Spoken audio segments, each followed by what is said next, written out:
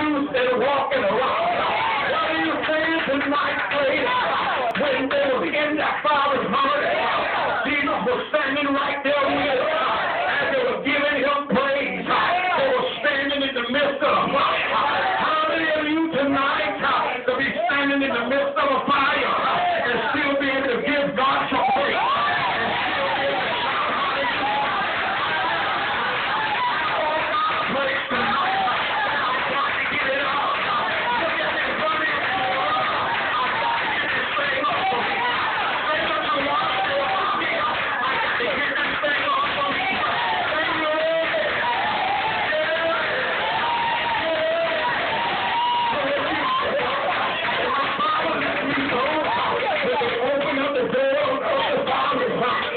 The Bible lets me know that they put in three threads. But when they took them out, they took out those threads. What are you saying to me tonight? Jesus said, and I was with Shadrach, Meshach, and Abednego, and they took them out of the Father's furnace. I didn't come out when they came out. I stayed there. Why did I stay there?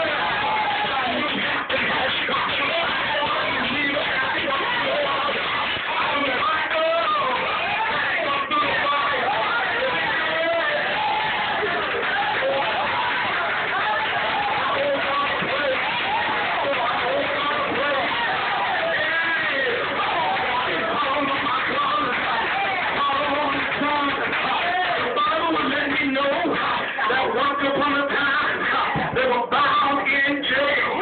They looked all around, but there was nobody able to motivate them. What happened? The Bible said that they began to praise God. How do you know this later? The Bible said, one began to sing a song. One began to pray a prayer. And immediately, not tomorrow, not yesterday, not an hour, but immediately. Come on. Hallelujah. Hallelujah. Thank you, Jesus. The one on that jail can't move. And the Bible lets me know that everybody Thank you, Lord. that was bound, their chains were loosed. Amen. What do you say? Sometimes your praising can loose the chains, the bondage of your brother, your sister.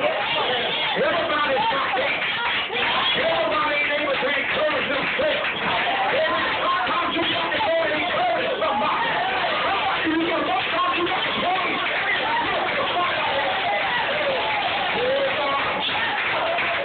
Sometimes the praise can help with me. Does it feel like you're praying for what he's done? Tonight I want you to just begin to give him praise for what he's about to do. Hebrews says that now faith is the substance of things hoped for, the evidence of things not seen. What you need to do is begin to give God some praise for the victory.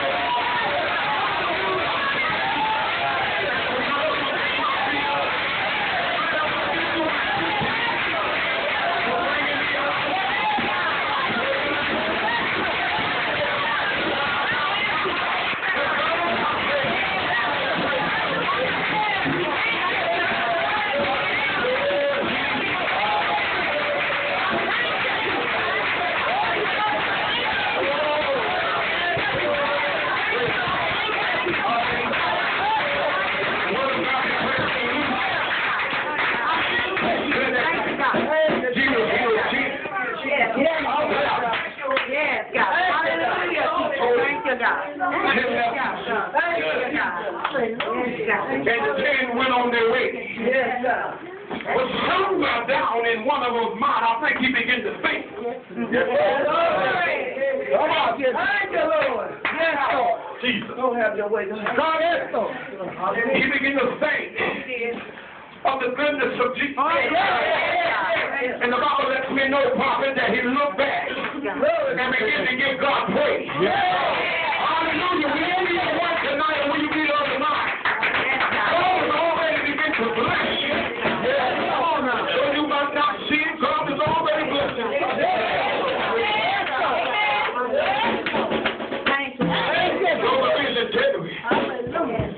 You might can't see it now. Come on now. Because if God was to bless you now, you wouldn't know what to do with it. Amen. You wouldn't know how to handle it. Amen. You want a new church. Yes. God said, come. He said, come. Yes, Lord. But you have to wait. Yes, Lord. He said, you just write the rich and make it right. He said, until you get up out of here, you be found giving me praise. Praise him in advance for your 2,000 feet church.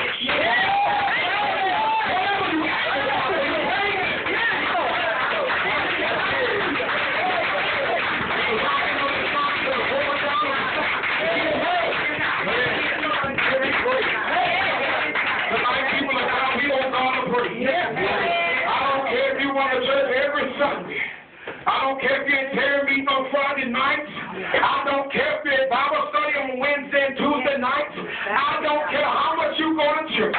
You still are delinquent. You can't praise him enough. Amen. That's all I'll say. If I had 10,000 tongues, I'll praise you. We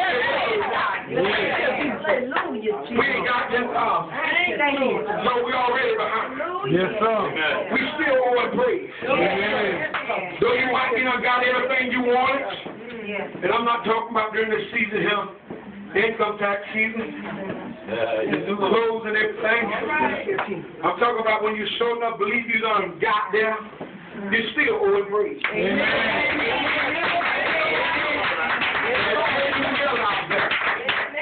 You're going to be in trouble. We owe God a praise. And you got to get to this place. Let me help you here, and then I'm going to take my seat. Thank you, Jesus. You got to get to a place where you don't care what people say. A lot of us don't praise him, amen, radically like we would praise him, amen, because we're afraid of what people might say. Amen.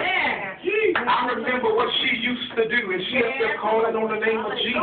Come on now. I remember all the women he run with, and he up there giving God praise, yes. Why? Because the Bible declares the whole thing. Somebody says that if a man puts his hand to the plot, Come on. Yes, and Lord. look at it, he's not fit. I want to be fit. Come on So now. I don't care what's going on behind me. Say what you want, I got to get mine out. I might look crazy. I done been places, my shirt done come out, my wife be running to me. Amen. I might have a hole in my t-shirt or something, but I don't care about that stuff. I just come to give God praise. I don't care about the hell you give God praise.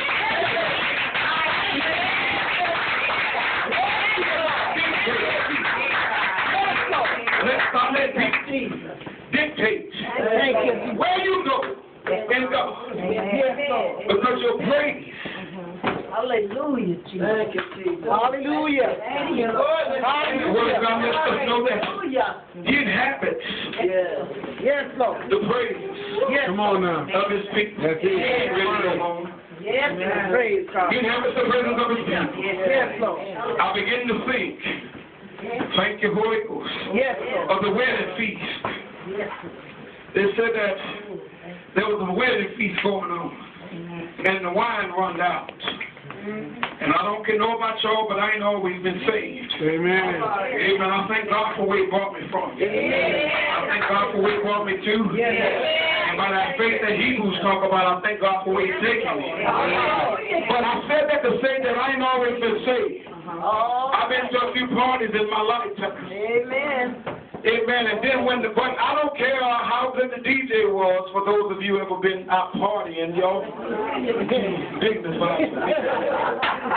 So I remember. I don't look back, but I remember. But, amen, for those of you that have been out and done some things, amen, I remember going to these parties, amen, and, amen, the DJ be right on point. Spinning the right record.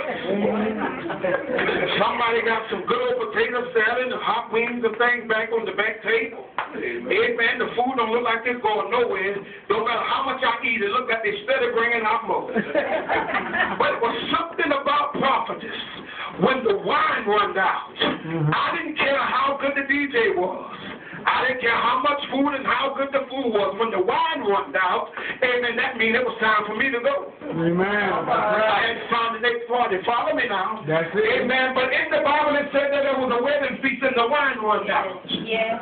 Hallelujah. That's the enemy trying to make you believe that your party is over. Come on. The situation that you're in is over. But if we read a little further, it says that, amen, Jesus said, go get me a picture. Yes. Amen. Fill it up with water. He said, and I'll wave my hand across it. Yes. And you'll have wine to drink. Amen. And I don't think they was talking about, amen, some of this liquor they got. I don't believe that. No. Amen. But I believe that it was something that will make them excited. Amen. It was something that they really wanted. Yes. Amen. And Jesus said, I'll wave my hand across it. And your wine, you'll have wine to drink. What am I saying to you? When the enemy counted you out, God came back and counted you in. Thank you.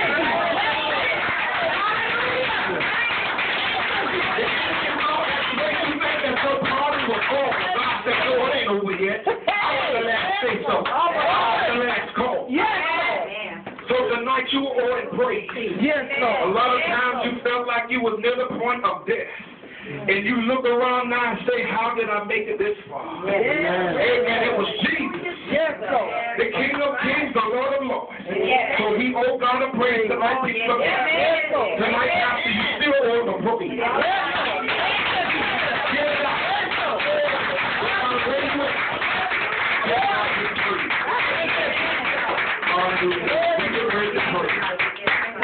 A lot of us honor apostles.